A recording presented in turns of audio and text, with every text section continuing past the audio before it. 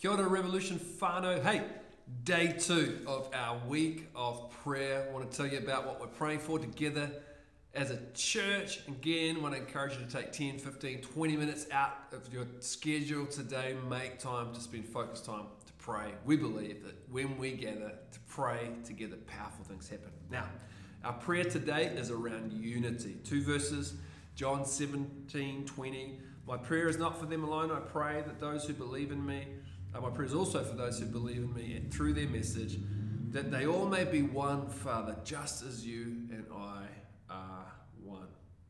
John 13:34. A new command I give to you, love one another. As I have loved you, you must love one another. By this, everyone will know that you are my disciples.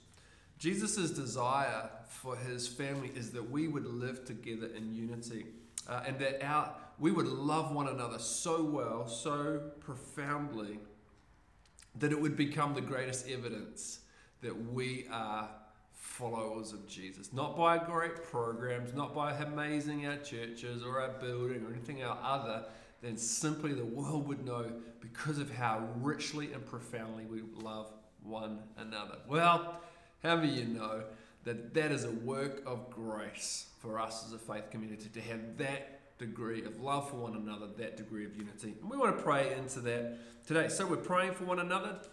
We're praying for our love for one another to grow. We're praying for those who feel disconnected to be knitted in this next season. We're praying for a oneness of heart and mind. And let's pray for our connect groups today as well, that they would grow in this richness of loving one another in unity.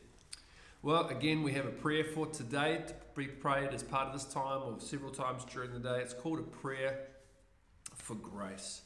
It goes like this.